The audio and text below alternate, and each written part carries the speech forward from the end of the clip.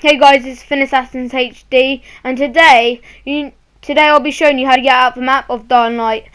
And this, where I am, is like, you know when you blow that, like, what's it called?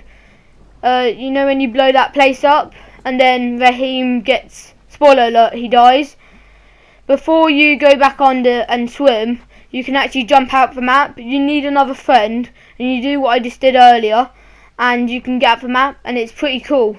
Like over here where I am, you can like run around, not very good textures. Yeah, and you also need the perk where you know like how to jump over people. You need that perk, and once you got that, you just get your friend standing at that location, and then you can jump over them. And this place is really cool to explore, but if you go too far away, you will actually instantly return back to where you started, and it's pretty annoying, but you can go pretty far without that happening. And yeah, you can get on top of the building, and it's pretty cool. This is Assassins HD, and I'm out.